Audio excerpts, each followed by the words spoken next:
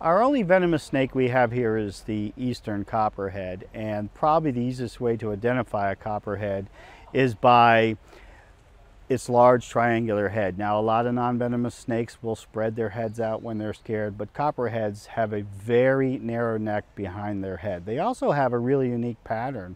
Many of our non-venomous species are frequently misidentified as copperheads due to similarities in their coloration or species that have crossbands or blotches on their backs.